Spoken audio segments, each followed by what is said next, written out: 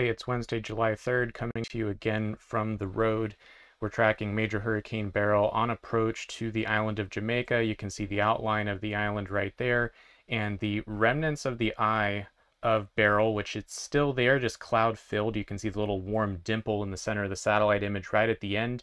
It's been progressively degrading as we've talked about the conditions for the hurricane becoming more hostile to it, and so we've seen a gradual but steady weakening trend over the last 24 hours. Maximum winds have been coming down, central pressure has been rising, and the inner core structure has been progressively decaying. We've seen even at times only a partial eye wall in these deep convective cloud tops on the north side.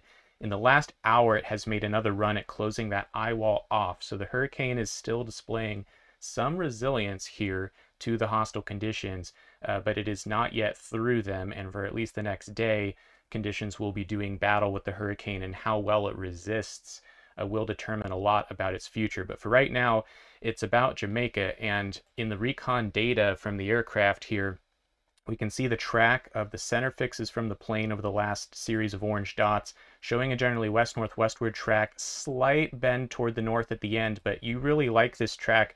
If you're in Kingston, yesterday's official forecast was a little closer to the southeastern coastline of Jamaica, and so to see it down here just a couple dozen miles more offshore, that really helps. So the northern eye wall is officially avoiding the big city of Kingston at the moment. Now, as the motion continues, it will get closer to the western end of Jamaica. So if we look at the Cuban radar here, we can see where the eye is now. And so again, that northern eye wall where the very strongest winds are over 100 miles an hour, that is staying to the south of Kingston proper, but it is likely going to scrape at least a portion of the southwestern and southern coastlines of Jamaica. Thankfully, less populated areas, but nonetheless, if you live here, be aware the extreme winds of Beryl may in fact come ashore. So this is going to continue like this, and how close of a scrape it is, will determine how much land interaction interferes with the eye wall. We might see some weakening due to the passage by Jamaica. A lot of the hurricane's primary inflow is coming in at the surface over Jamaica at this point, and to the extent that the core rubs up against the mountains here, that is going to frictionally dissipate some of the hurricane's energy. So that's going to add to the struggles that the hurricane is going through. But it's still a powerful and dangerous storm. This recon data shows in these bright pinks here in salmon-colored wind barbs, these are winds still at Category 3, maybe at times Category 4 strength, so about 130 miles per hour maximum measured by the plane in recent passes through the northern eye wall. This is the water vapor satellite animation showing Beryl right here to the south of Jamaica, and compared to yesterday, we are seeing now a little bit of resistance to the upper level cirrus on the northwestern side of the storm. There is that tut or upper level trough that we've been talking about, anchored over Cuba, draped across the northwestern Caribbean Sea, and that is starting to impart the maximum levels of wind shear that the hurricane is likely to encounter throughout its life, possibly around 30 knots of total shear right now, much of it focused in the mid-levels of the atmosphere, but you can now see clearly the right-hand side of the storm has more cloud debris than the western side. So that western shear having an impact, it's getting in there and messing with the eye wall, and so we are seeing that steady weakening. You could see on the recon data that the pressure value has been rising steadily throughout the flight. Now going forward, the interaction of Beryl with Jamaica and with this upper level trough will determine a lot about where it hits the Yucatan and how strong it will be on arrival in the Yucatan. First, we're going to be talking about it moving close by to the Cayman Islands. The stronger the hurricane remains, possibly a hair farther north is where it will track. So if it's strong as it passes by Jamaica, bigger risk to Grand Cayman and the islands to the northeast of there. If it weakens dramatically as it's passing by the island of Jamaica, maybe it deviates just a hair farther toward the south and also weakening the storm winds on that north side. So a couple of details left to iron out for the Cayman Islands, but a hurricane warning is in place as this is likely to pass pretty close by to you. You can see here on the GFS that is, way too close, and certainly the hurricane force wind field would intersect at least Grand Cayman on a track like that. Now, we mentioned Jamaica itself. The topography may disrupt the storm some, and this tut, this upper level trough feature outlined in yellow colors here, is going to remain to the north of the storm, imparting westerly shear, but at some point, this blue bubble, if you will, of hurricane outflow is going to push into the tut and cause it to weaken and eventually split into two pieces. So as this comes toward the Yucatan, you'll see that one piece of the Tut ends up moving toward the west, and the rest of the upper trough is kind of way off to the east here, effectively splitting it into two. Eventually, this is going to lead to wind shear values decreasing. And the other reason is that the low-level trade winds very strong beneath the storm in the central Caribbean, it's going to be moving out of those. So as it approaches the Yucatan Peninsula, trade winds will slacken near the surface, and that will also lower the shear value. So conditions will be maximum hostile for the storm in this part of its journey past Jamaica and the Cayman Islands, but past the Caymans, things get a little less hostile. So depending on how ripped up the core structure of Beryl has become at that point, it may have a chance at re-strengthening slightly before landfall on the Yucatan, but it really depends if it has the core structure left over in order to do that. Right now, most models do indicate that Beryl will likely remain at around hurricane intensity at the time of that second landfall in Jamaica. And I can show you briefly here kind of what the high resolution hurricane models think. You can see that it right now has a pressure of about 956 on the model, max winds of 120 knots. As it moves by the Cayman Islands, it's still a hurricane but weaker, category 2 on this particular model run. And then you can see it approach the Yucatan Peninsula and begin to re-strengthen a little bit. And it's up to still category 2 intensity, but a little stronger than it was 24 hours before, around or just before landfall there south of Cozumel. Now, things have varied from run to run. So the run before that was weaker, only a category 1 hurricane. The run before that was stronger again. So you can see there's been some dynamic variability in the modeling, and that's all up to how well the structure of the storm holds together in the face of the vertical shear and the topography of Jamaica. So some uncertainty for the Yucatan, but expect a hurricane here. And I believe there is at least a hurricane watch up for you guys right now. I'll just look ahead and check. It's actually a hurricane warning now from northern Belize up to Cancun. So that whole segment of Mexican coastline is now under a hurricane warning. Now, speaking of the long-term track here, we expect the landfall in the Yucatan to be somewhere between Chetumal and Cozumel. And from that point forward at the lower end of the plot here, it's going to cross over the Yucatan Peninsula. And how much land interaction it has depends on how far north the landfall is. If it's closer to Cozumel, it may pass over less land mass than if it crosses over a little bit farther to the south and goes over the whole breadth of the Yucatan. But during that process, it is going to weaken quite a bit. You'll see here on the halves A, for example, that the inner core does broaden out after the crossing, and you can see it emerges as likely a tropical storm here. And so it has weakened quite a bit. Most models, of course, agree on this. It's passing over land for at least 12 to 18 hours. That's going to happen. And then on the other side, it may have a chance to re-strengthen over the Gulf of Mexico.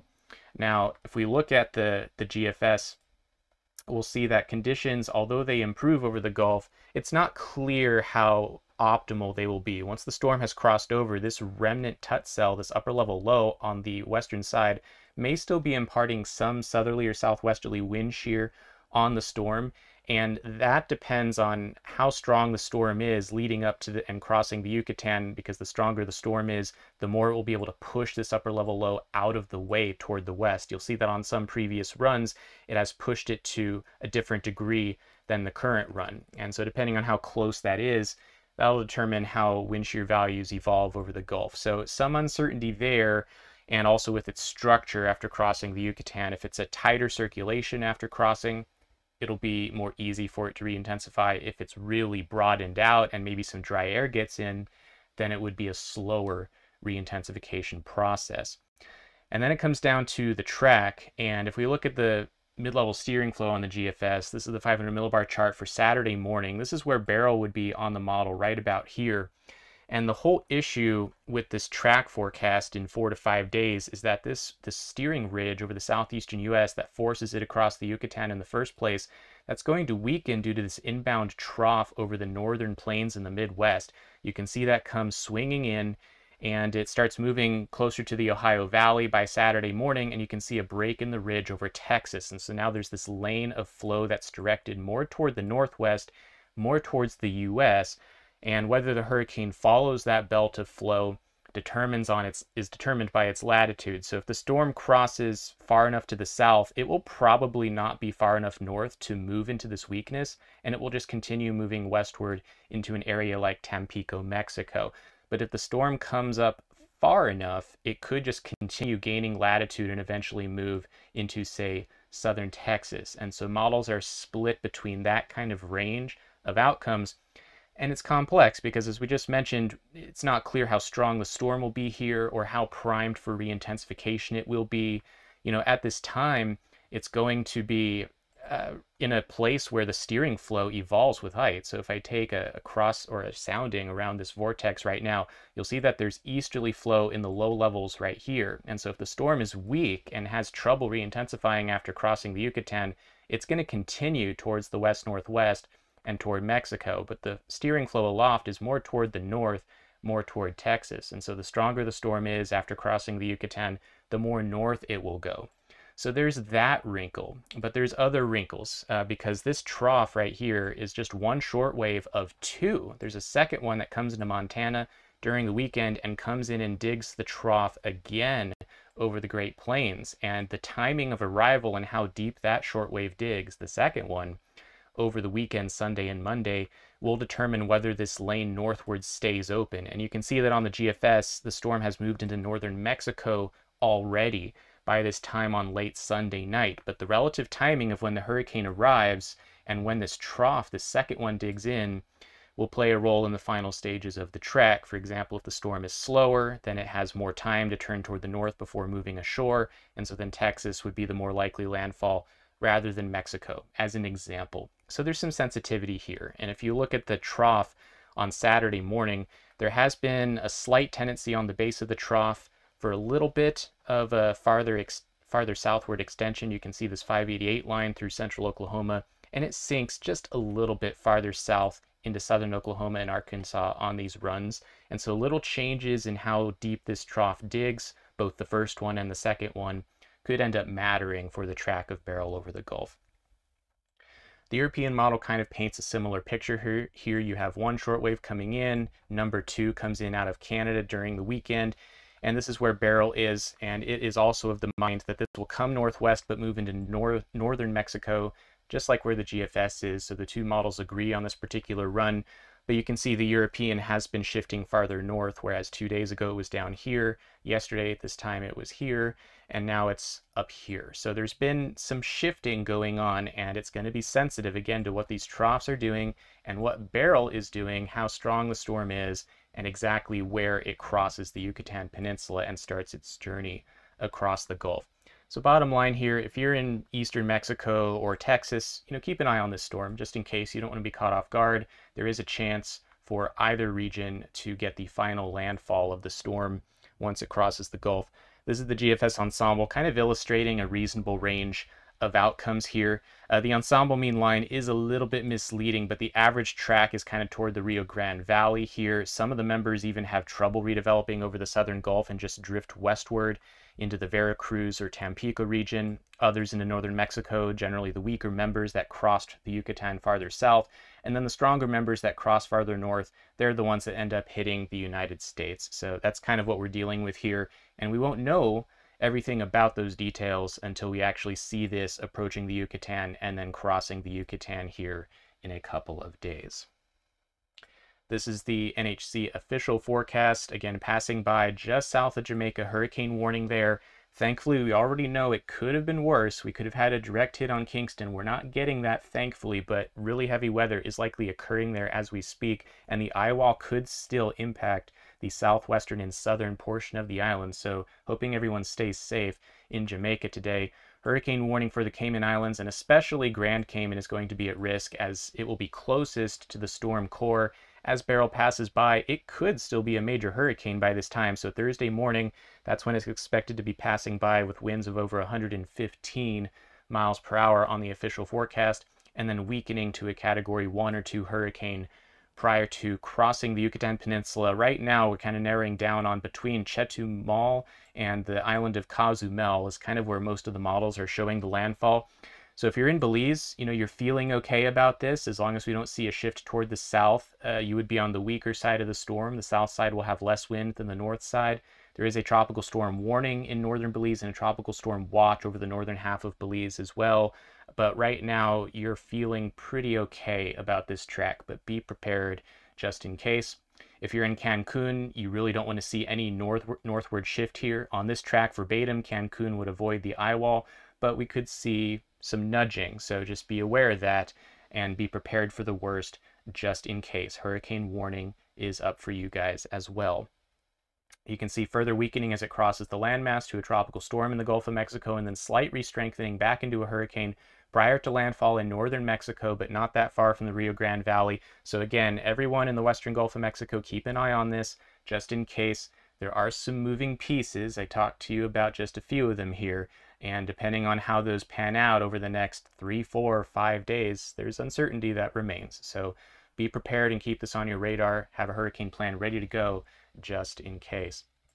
This is the time of arrival of tropical storm force winds, the earliest reasonable arrival time based on the official forecast. So in the Cayman Islands, you're talking about Wednesday evening is when these winds are first arriving, and in the Yucatan Peninsula, Thursday afternoon or Thursday evening is when you first see that arrival. And then by the time we get toward Mexico, depends on how far north it goes, could be Saturday morning, could be Saturday evening when we're seeing that final landfall coming up this weekend. So everyone be safe and have a plan just in case it comes towards you. That's going to be about it for this video. I'll do my best to have another one tomorrow, even though it's a holiday. Stay safe, everyone. Thanks for watching.